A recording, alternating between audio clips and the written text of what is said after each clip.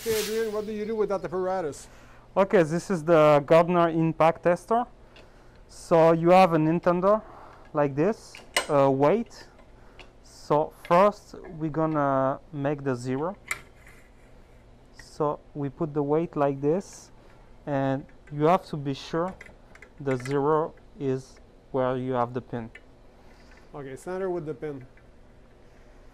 So when you're gonna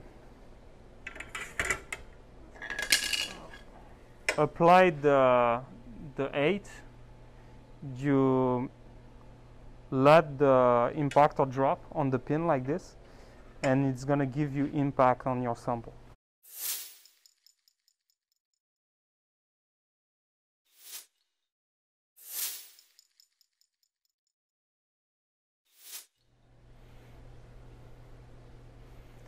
So you have two ways of testing your sample, the intrusion method or the extrusion method.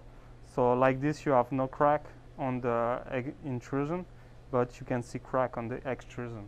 Okay. So how it's gonna work, we're gonna make a first test at let's say 48. If you see no crack, you go to 52, 56, 60 until you have a fail. And if you work off a spec that says a minimum of 60, I'm going to guess you're going to start at 58 for your first Exactly, yeah. item of impact.